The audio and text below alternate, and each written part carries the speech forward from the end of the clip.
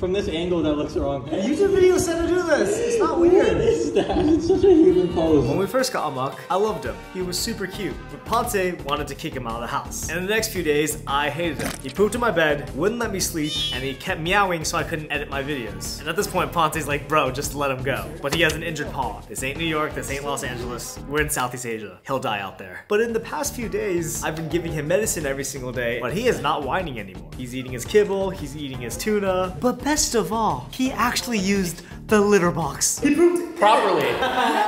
I've never been so proud to pick up cat poop in my entire life. It said online that it would take 4 weeks. I think our cat might be a genius. The only small problem is whenever we try to edit and don't give him attention, he keeps scratching up our furniture. Philip, what did he just do to you? He scratched the out of me. But being very honest, Amok has actually turned into an absolute delight to be around. I genuinely have started to love him. With only a week left till our visa ends, we kind of have to find a foster family for him or we have to release him back into the wild.